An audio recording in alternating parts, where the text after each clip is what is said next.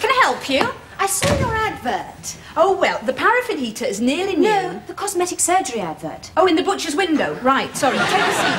Yes. No. Sorry, yes. Now. Hang on. Oh, don't worry, that's liver. Now, have you been to us before? No. I thought not, as you're not limping or visibly mutilated. You mean things can go wrong? Oh, not every time. It's just that Mr. Heathbury, the surgeon, do you know him? He used to be Heathbury's plumbing and gas fitting in the High Street. He's got that drinker's disease, delirium. What is it, delirium? Tremens? When you shake, yes. But it's all right. We keep everything very blunt, you know, to be on the safe side. And I'm forever bringing him in a coffee. Into the operating theatre?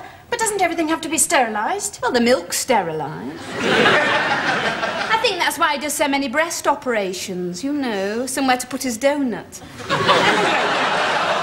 Now, what was you after having on it? I must tell you, Mr. Heathbury doesn't do the below the waist, the married organs.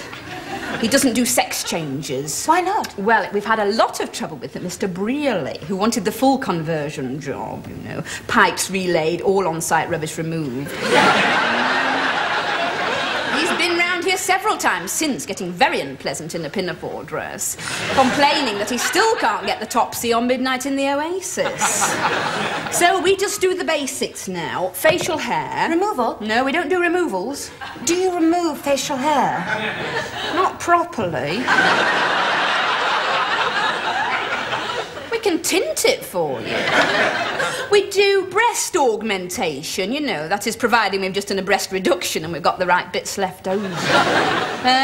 We do apronectomy, you know, removing the stomach flesh of overweight people. That's very popular. In fact, we've had to hire a skip.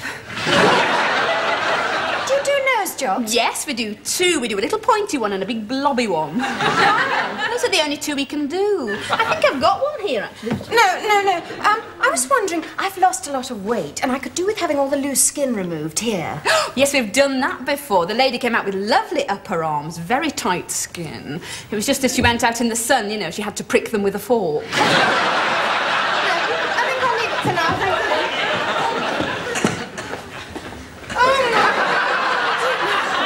I know, isn't it awful? I can't resist. It's a staff discount.